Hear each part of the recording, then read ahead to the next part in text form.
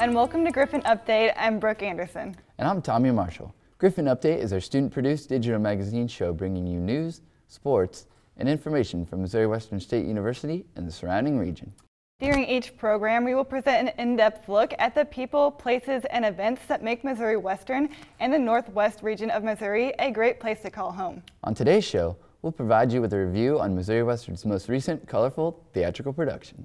We'll also provide you with a recap of Western's homecoming parade, which is always a huge hit with the community. And of course, Amari Martin will join us for her sports report. But first, let's learn more about Hispanic Heritage Month. Ooh, that sounds interesting. It is. There's music, dancing, and discussion. Reporter Jesse Edson has the story and can tell us more. The month of September 15th to October 15th is a time for music, dancing, and discussion.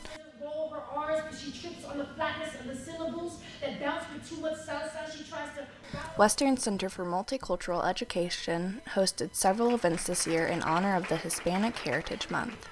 These events include a Zumba night, special lunch days, a movie night, and the Hispanic Heritage Banquet. The banquet is usually the most attended event on campus during Hispanic Heritage Month, and this was no exception according to Diana Hidzier. And we had attendees, I think there were almost 80 people registered RSVP'd, and the turnout was very well. Those who attended the event were treated to music by Aslan, food provided by Aramark, and poetry by both a student and guest poet. At the banquet, Diara Dominguez was able to perform some poetry he had written. It had something to do with the connection of what Hispanic feel at this moment, especially like with everything like the politics going on, the new presidency. So I feel it was in a way appropriate to do it at the Hispanic Heritage Banquet. Dominguez's poetry touched on the subject of hate speech and racism that he faces in his personal life. At the time I lived in the United States, lived in a predominantly white neighborhood. So that happened to me about almost every day. Racism happened when I was a kid, at least. Dominguez opened for Denise Frauman, an award-winning poet who was invited by the CMA to educate and encourage students.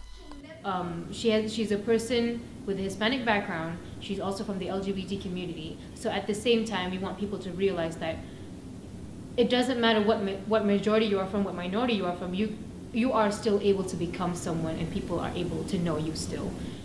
Frauman performed poetry about a variety of topics, including borders, her first kiss, mass shootings, and dancing with her grandmother. Aside from being a poet, a lyricist, she's also known to be an educator. So she didn't just step on stage and perform 5 poems and got back to her seats. She didn't do that. She actually, before every poem that she originally wrote herself, she explained what actually triggered her to write that poem. Both Hidzier and Dominguez believe that discussing and celebrating culture is an important part of the college experience. I think it's important to have these events to spread out diversity on campus and to make people appreciate who they really are. Sometimes the students that I come across, they tend to be someone they're not. So basically bringing these cultures and performances, events, they are able to feel like home. They are able to feel welcomed on campus, not just in the school, but in the country as well. People have to be willing to get to know other people from different races or different culture, different skin colors, right? For Griffon Update, this is Jessica Edson. Thanks, Jesse. Hispanic Heritage Month provided students with a chance to learn and celebrate. Yeah, that looked like a lot of fun. I hope a lot of people got out and took advantage of it. Yeah, me too. So, Tommy, have you ever attended an SGA meeting? No, I don't think so. Why? Well, here at Missouri Western, students interested in student government can attend 3 meetings and eventually end up being part of SGA themselves. No way. Yes way. Just recently, SGA filled several of its vacant seats with students who did just that. Reporter Austin Bauer has the story. After weeks of vacancies, SGA Senate seats are now all filled up. SGA approved 6 senators to join SGA at their meeting on October 10th. Reese Christensen was the first student to be added to Senate on Monday night. Your new mentor is Senator Thomas. All right. It's kind of a relief, you know, all those meetings sitting in the back and wanting to participate and like vote on legislation and being able to do more than just comment is yeah, I don't know, it's kind of exciting. I'm not gonna be up here and be one of those ones who are just quiet. If I'm not gonna be one who is just noise, but if I have something to say and I feel like it's important, I'm definitely gonna voice my opinion. I'm not going to just sit there. Other newly inducted senators said they look forward to their new responsibilities. Pretty exciting. I'm still kind of tentative sitting at the table and seeing the discussion. There's a lot of times where I was like wanting to speak, but it's like, it's my first day. Better wait it out, so I don't want to say anything stupid on my first day. What I look forward to is like table discussions and the collaboration and just working with people I really enjoy, and I look forward to it. I'm really looking forward to representing my constituency on campus, as well as getting more involved and learning more about how the organization runs and what I can do to help benefit Missouri Western. To get this far, though, senators had to qualify and go through several steps. SGA President Alec Guy explains. For SGA, when you want to become a senator, there are kind of multiple steps to the process. So we have elections every spring to elect new senators, and usually that fills up the Senate, but sometimes over the summer, individuals have to drop. They, find out they don't really have time, or for personal reasons or things like that. So we head into the semester, and sometimes we don't have a full Senate anymore.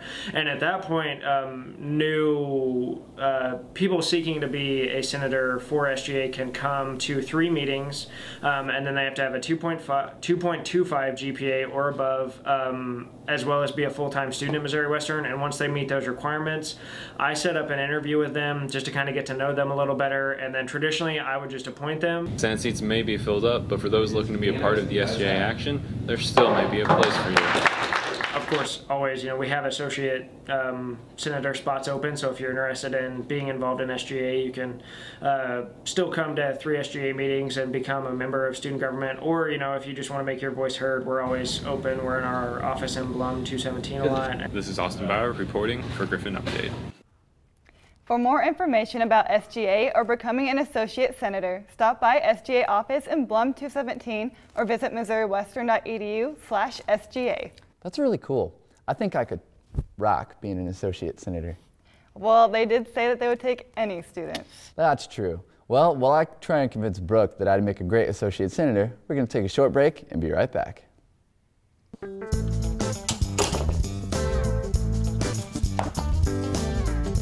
You're my advisor. Why can't you just pick my classes for me? Look, I'm in a hurry. Can I just get my pen and go?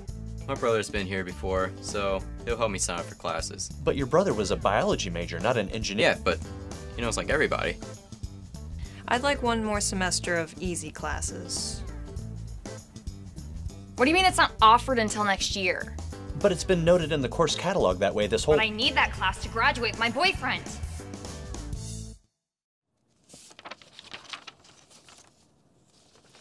This is a great degree plan. Thanks. I made it in University 101. My peer mentors helped me a lot. Let's use this time to talk about your graduate school track. Here are some internships and practica that you may want to consider. Also, we can start— Take ownership of your education. Make the most of your advisement by being proactive, punctual, and prepared. You'll open the door to more personalized attention and avoid costly setbacks.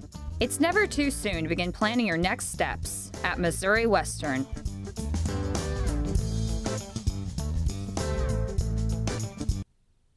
Welcome back. So Tommy, how good are you at spelling? I'm G-R-E-A-T. Well, that's great, because Missouri Western recently put on a production of the 25th annual Putnam County Spelling Bee, which showed the weekends of the 15th and 22nd of October. Reporter Jesse Johnson has the story. The cast and the crew did a great job of putting the show together. T. Quillen is the director for the show, and he has many responsibilities. Basically put the idea for the show together. The playwright has a lot of the playwright obviously tells the story. We will take a look at it and see if there's anything that needs to be reinterpreted about it, or if there, if we want to reinterpret anything about it. We don't always, but in this case, there were a few things that we wanted to re-examine a little bit, just because of our cast, and so it's that kind of thing. But ultimately, it's the way that I tell my students is I'm I'm the audience's advocate all the way through the rehearsal process. I sit out in the audience and go, okay, this is what the audience would want to see. Antonio Daniels Brazil is one of the actors from the show. He plays the vice principal who reads the words for the contestants to spell. He enjoyed working with this production's cast and crew. This is like fantastic. Like everyone is on point. Like everyone brings forth a strong performance, and it's just really great. Missouri Western students Matt Schultz and McKenna Snyder came out to support their fellow Griffons for the show. It was A+. I thought the show was pretty darn great. Schultz heard about the production from another friend of his. So a good friend of mine, Caleb McKnight, who's an RA in Liverton Hall, thought that there was a spelling bee on campus, and so when we looked into it, because he really wanted to go, we found out that it was actually a play. Although Putnam wasn't a real spelling bee, the cast still delivered an authentic and fun performance. Other shows this season will include Blur, The Wedding Singer, and Macbeth. For Griffon Update, I'm Jessie Johnson. Thanks, Jessie. Wow, that show looked A-W-E-S-O-M-E. A-B-S-A-L-O-O-T-I-E? I thought you were a great speller. Well, before that package, I was. But at least the people in the show are better spellers than I am. So, Brooke, we already know that you hit the pumpkin patches, but did you make it to the Pumpkin Fest? No, actually, what's that? Well, I could try and tell you, but reporter Tanner Cobb has the story and could probably explain it in better detail. For the past 20 years, Pumpkin Fest has taken place in St. Joseph. Pumpkin Fest is a fun family weekend, Halloween-themed event for people of all ages. There are many different festivities that happen during the weekend, and I was able to go down there and check it out. This weekend at Pumpkin Fest, there is all kinds of entertainment lined up. Tonight we've got Phil Vandal playing. We've already had Magic from BJ Talley. We've got the Baker family, who's been here multiple years, performing at our gazebo tonight. Of course, lighting a pumpkin mountain is always a big deal. And then tomorrow, costume parade. We've got a dance company coming in. We've got the Baker family again doing some stuff. Busy, busy weekend. Lots of entertainment for basically any age. There were also very many different vendors and booths all over Pumpkin Fest. This is what one vendor had to say about it. Hi, my name's Jamie Garton. I'm here at Pumpkin Fest. The name of our booth is It's a Girls Thing. We've been coming here for 4 years now. We enjoy coming to Pumpkin Fest as there are a lot of things to do here. There's carnival rides, there's games, there's pumpkin painting, there's face painting, and also in a couple weeks we will be at the Southside Fall Festival. Along with booths, there was also stuff being sold. As you can see, some people are better at the whip than others. There were very many fun games that were played at Pumpkin Fest, which brought in quite the crowd of people, youth in particular. That was the favorite for most, although there were pony rides as well, which was another preferred activity for the long, eventful weekend. Before the night concluded, townsfolk who attended, along with co-workers, sang happy birthday to a woman who had a huge part in making Pumpkin Fest 2016 happen. Let's embarrass the heck out of her. Ready? 1, 2, 3. Happy birthday to you. Happy birthday to you. Happy birthday, dear Mignon. Happy birthday to you. Woo!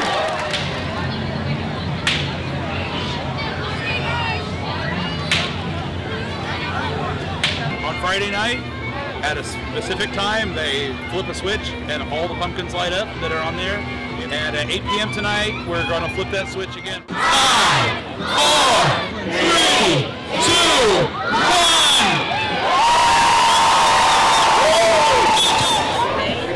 1. Pumpkin Fest 2016 was a very memorable family weekend full of fun. This is Tanner Cobb reporting from Griffon Update. Wow, that looked like a lot of fun. I can't believe I missed it. No worries. At least you know you can catch it next year since it happens annually here in historic St. Joseph. Definitely. Well, Missouri Western's homecoming happened earlier this semester, and there were a lot of festivities for students and the community to enjoy, including the homecoming parade. Oh yeah, don't the local high school marching bands participate in that? They sure do. It's like a competition for them, as a matter of fact. I was on scene and got an inside look at what goes on into putting an event like this together. Let's take a look.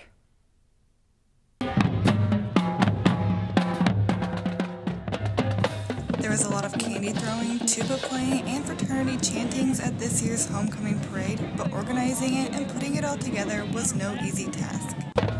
It took a lot of work getting all of the organizations in the lineup and figuring out who was going to be in the parade, and all the bands and everything that we had was kind of a struggle, but I think it turned out pretty well. 60 different organizations walked or marched in the parade, making the planning of the lineup somewhat of a struggle. Well, this year we had 16 marching bands, and we had 60 entries. And of those 60, 40 of them had music on their float, and they couldn't be within 2 vehicles in between the marching bands. They had to be at least 2. So that was really challenging to figure that out. The parade showcased 16 high school bands from around the area, as well as Missouri Western's very own Golden Griffon marching band. So the organization for the parade doesn't really take a whole lot of time, but once we get to it, the students really fire up, and I think they performed really well on Saturday. Gay explains his favorite part of the parade is getting to see all of the high school bands perform for the community. For me, as a musician, I think the thing I enjoy the most is seeing all the other high school bands there. I think we had about 16 or so. It was over a dozen bands. My wife's band was there, so I got a chance to see her kids perform and see them in action. The homecoming parade also serves as a competition for 16 to 20 local area high school bands who gather right here in front of City Hall to warm up before the big march. The parade is organized by the classes of the bands.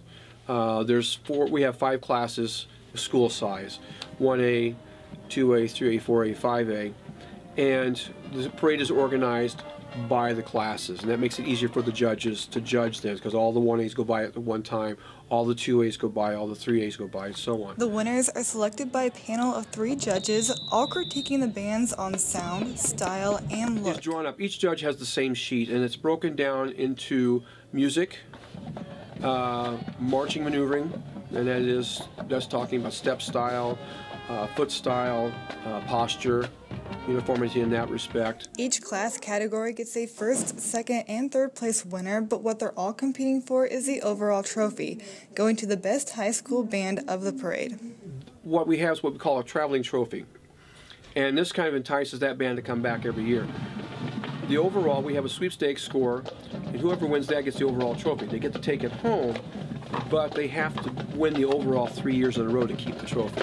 This year's winner of the overall award was the Cameron Marching Dragons, winning it for the 2nd year in a row.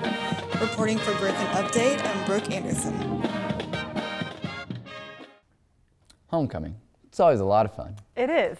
And if you want to find out more information on homecoming events, visit MissouriWestern.edu. Hello, Amari. Hey, guys. Can you tell us what's been going on in Missouri Western sports? After this quick break, I'll catch us up on what's recently been happening in Griffon soccer and volleyball on today's sports report. On my honor, I will never betray my badge, my integrity, my character, or the public trust. I will always have the courage to hold myself and others accountable for my acts.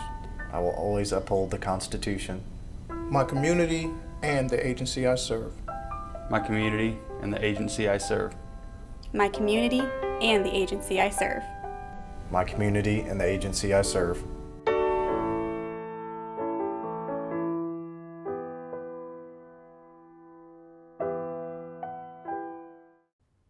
Welcome back to Griffon Update Sports. I'm your host, Amari Martin.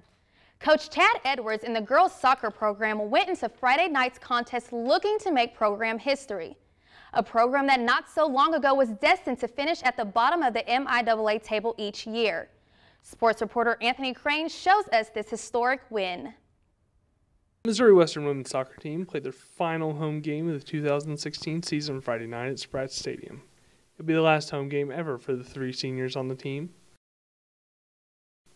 The Griffons faced arch rival Northwest Missouri State. The Bearcats came into the game with a 4-10-1 record on the season and looked to play spoilers in their matchup with Western. The Bearcats would strike first in this match on a beautiful 15-yard shot from the Northwest forward.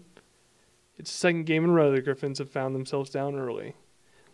Later on in the half, the Griffin's Sarah Blakely would take a deep shot that's just a bit high, but Cassidy Minke would be there for the putback. The goal would give her the program record for goals in a season. Yeah, it's really cool. That's, it's funny that we got down a goal because we, at halftime last week, when we were down a goal, that's kind of the makeup of this team for some, we get down, but we find a way to come, if we're level and we're up a goal and we concede one, we seem to find a way to go get that. Absolutely. Yeah, my job was to score goals and help the team win, and I just try to do that every game. Missouri Western defense, led by senior Taylor Gant, would hold strong for the rest of the match, keeping the Bearcats' offense at bay. Hard, and we outworked people who were against us, and we were able to pull it in. And guess who was there for the offense when they needed it? Minke adds to her record with a game-winning goal with just 5 minutes left. The team worked really hard. We just gave it our all in that second half to get a win for the seniors and to come in better place in the conference. The win would add to the program record for wins, which is now at 11. The Griffins will play their final match of the season Sunday at Central Missouri.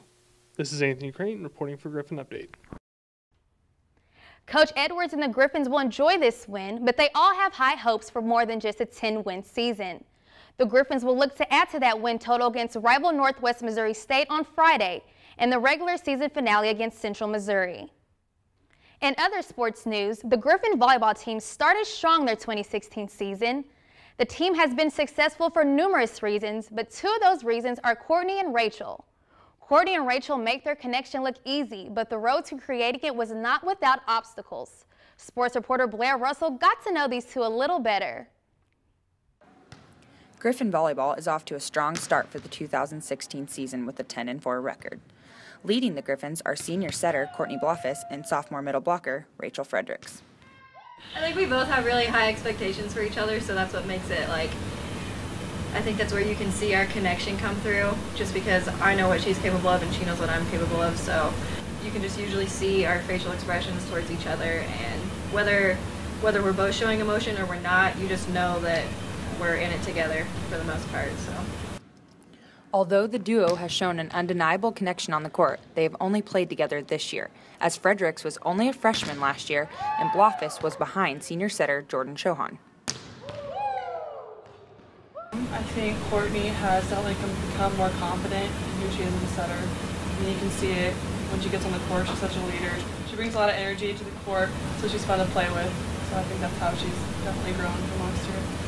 Coming through this year, this is a way different group of girls last year, and so I don't even feel like I didn't play last year. I feel like I've been playing with these girls for almost 4 years now. So it took a mental toll, but it wasn't anything I couldn't handle. Playing as a freshman was very nerve-wracking.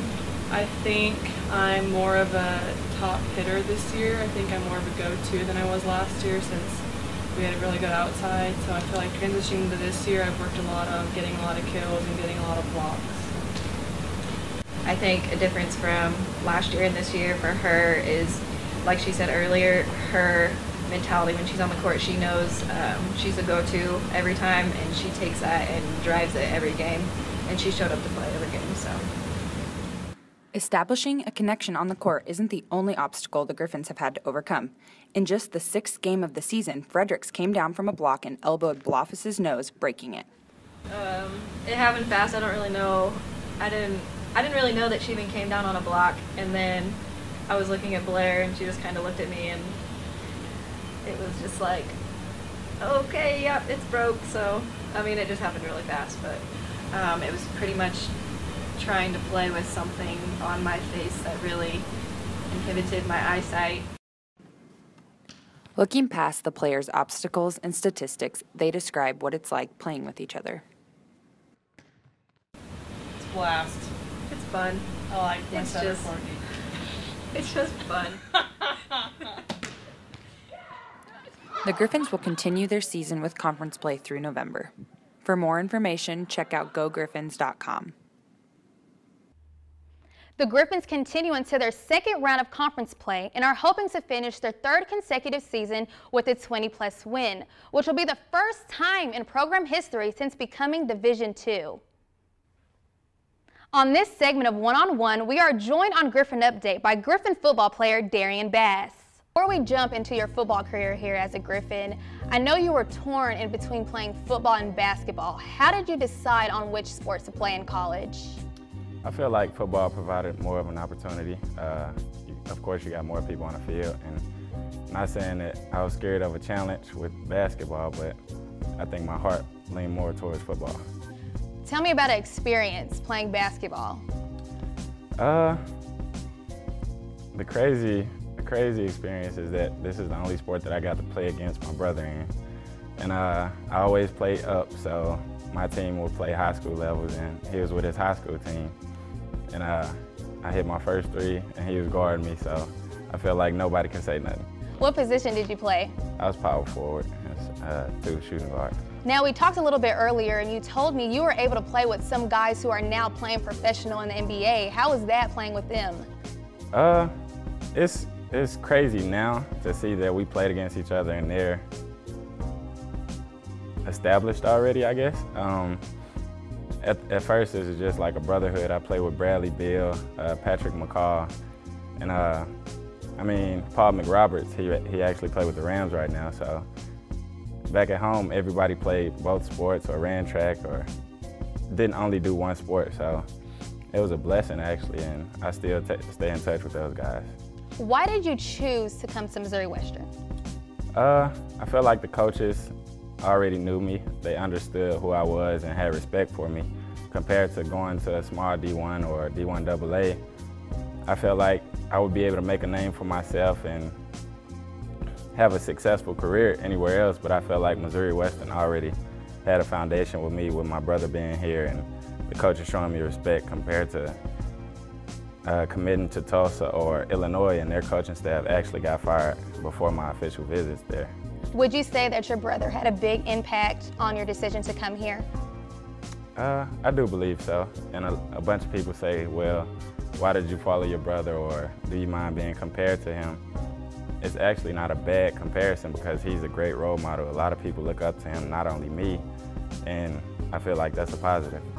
Now, your brother is playing professional. He plays for the Tennessee Titans. How big of an impact does he have on your life now that he's playing professional? Do you look up to him highly, or do you look at him the same? Everybody be like, bro, your brother play in the league, like, they gotta mean something to you. And I'm like, yeah, it ain't hit me yet because that's almost expected of him.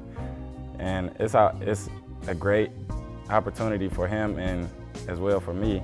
But scouts come to practice and they know me because of him, so I feel like I got my foot in the door and I just gotta finish it off. Tell me a funny moment you and your brother shared that you will never forget.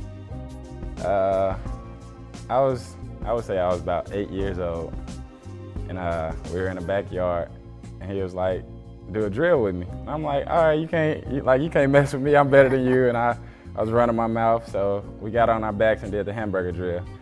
And the first person to get up, you got to run towards the person. Like, if he's the ball carrier, I got to tackle him, or if I'm the ball carrier, he got to tackle me. So the best bet is to be the first person to get up so they won't have much power. Well, of course, he was the first person up, and he hit me so hard, I didn't want anything else to do with football. I would have loved to see that. Now, your parents, how big of an influence did your mom and dad have on you? My dad was a basketball superstar in Wellston, where Patrick McCaw grew up at, and he passed away when I was 4 years old. My brother, well, not my brother, but my mom, she wouldn't let me get by with anything. Like, I tried to quit football when I was little, and she was like, "Well, you're not quitting, you're going to practice, so you might as well get over it." And I sat in the car after school and just waited to practice and cried my eyes out. And we went to practice and my stomach was hurting because I was so nervous, and I didn't really like football when I was younger. And she just pretty much said, "Well, you're gonna play it." So she was like, "Well, I'll take you home and you can use the bathroom." So then I went home, sat in the bathroom for a while, and then came out and tried to play the game. And she was like, "No, we're about to go back to practice." So I was like, well, I'm pretty much stuck into playing football, and it turned out for the better. Now, in this segment of One-on-One, I actually went down to the football field with Darian Bass, and he showed me some of his moves. Check this out. I need 3 minutes of football fame. Teach me one of your moves. All right, I'm gonna teach you how to get a quarterback sack. Okay. And with that being said, you first got to be the tackle, a tight end, or possibly a running back, depending on their schemes. So to start, if a tackle sets on me, my initial move is going to be a chop rip. I got to have something planned first. And then once I get my chop rip, if he replaces his arms, I got to have a combo to alter that move. So then it'll be a swim move. But I don't want to swim too wide because if he get my ribs, then he'll wash me out or he could break a rib. So after I do my chop, after I do my chop rip, I'm gonna spin tight, and then I gotta catapult myself behind him. So at that point, I'm behind him already, and now I can make a play in the backfield. Okay, let me try this karate chop. It might be a little difficult, but it ain't too difficult. Okay, so I'm going down, up, around, and a little bit. I put my flavor in it. That's how I would do it. But I'm gonna leave the football stuff up to you. So tell me a little bit about your journey as a Griffon. How do you think you've improved as a player over the years? I've been a Griffon for quite some time now. Coming in freshman year, I was with my brother and he showed me the ropes. I was actually playing defensive end with him in a 4-3 defense. And he showed me a lot as far as how to treat the program, how to respect other players and become a respected player. So I had a hiccup in the road my sophomore year and I was ineligible due to academics. And I feel like the biggest highlight of my career was that season that I came back, which was 2015. And I had one of my better seasons, and I feel like that led me with momentum into this season. So what's the atmosphere like on game day?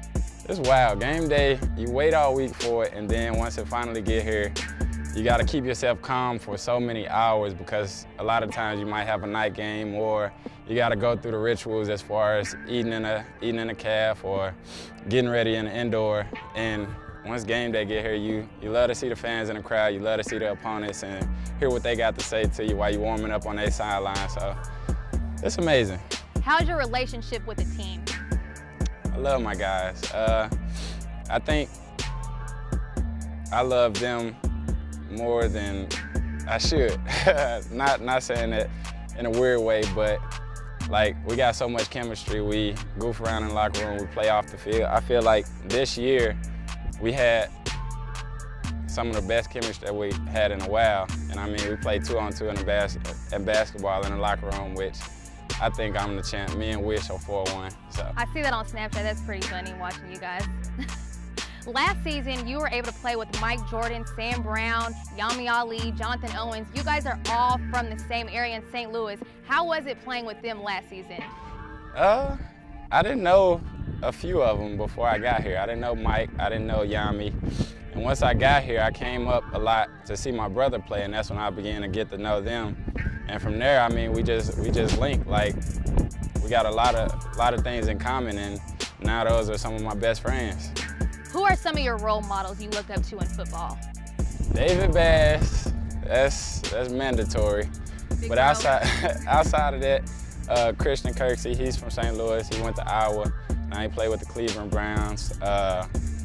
Deion Buchanan, he's a small linebacker, and that's pretty much what motivates me is that I'm not more of a heavyset guy, and just to see small guys like him and Telvin Smith, I feel like I can do it. I know I can.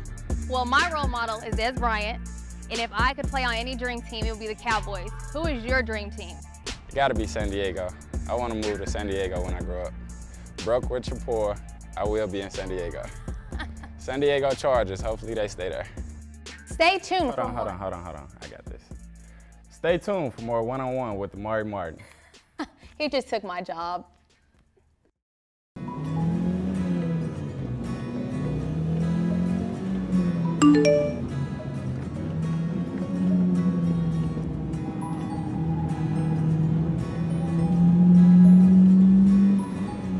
One out of every 4 car accidents are caused by texting and driving.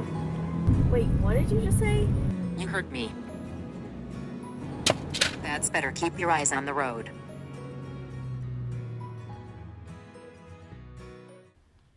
Welcome back. Thanks, Amari. Well, that brings us to the end of our show. You can watch our show on MWSU-TV Channel 12. You can also catch us on the Griffon Update Vimeo and YouTube channels, and the Missouri Western Student Media homepage. For all of us here at Griffon Update, thank you for watching. And remember, Go Griffs!